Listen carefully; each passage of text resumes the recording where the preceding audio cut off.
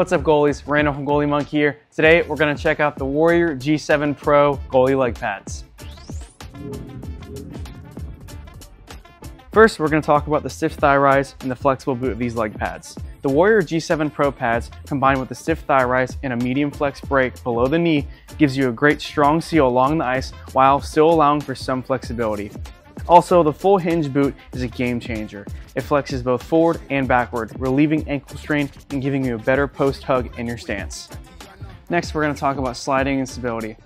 Warrior did a great job in my opinion with their slide plate knee stack because it allows the goalie to be able to slide as far as they could ever dream of. Yet, it's smooth and controlled, especially in your post-to-post movement. You can also take the slide plate off or adjust the traction that you want for your leg pads. This piece is made of plastic, so it is pretty durable if a puck hits it, which most time it's not going to, but in my opinion, there's nothing to worry about in that stance.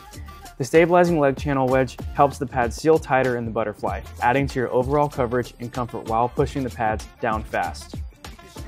Lastly, we're going to talk about adjustability and lightweight feel.